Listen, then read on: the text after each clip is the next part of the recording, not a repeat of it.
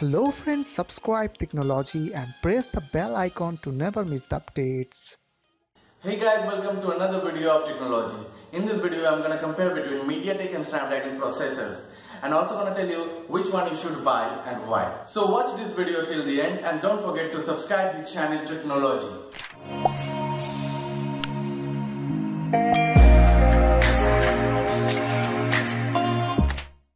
So whenever we are going to buy a new smartphone, what are the things that first strikes in our mind?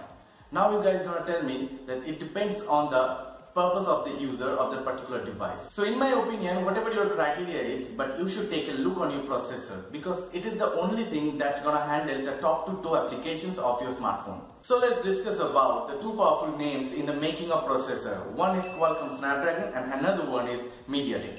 Snapdragon processors are made by Qualcomm, which is an American brand. Snapdragon processors are famous because of their high performance and quality. It is preferably used by high-end mid-range devices. They make dual, quad, hexa and octal processors for quality rendition. It also makes low power consuming processors which uses the ARM technology.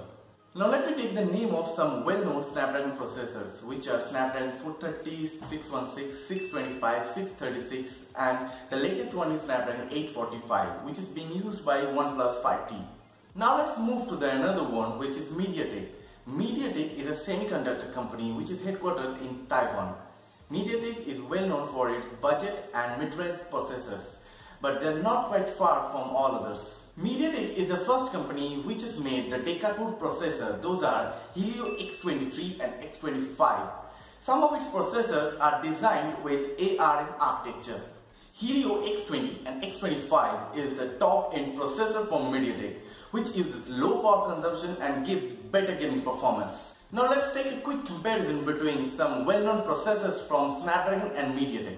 In the end, I can suggest you, if your budget is less than 10,000, then you should definitely move with Mediatek because it will give you some awesome performance with that price range. But if your budget is more than that, then Snapdragon will be your thing in all aspects.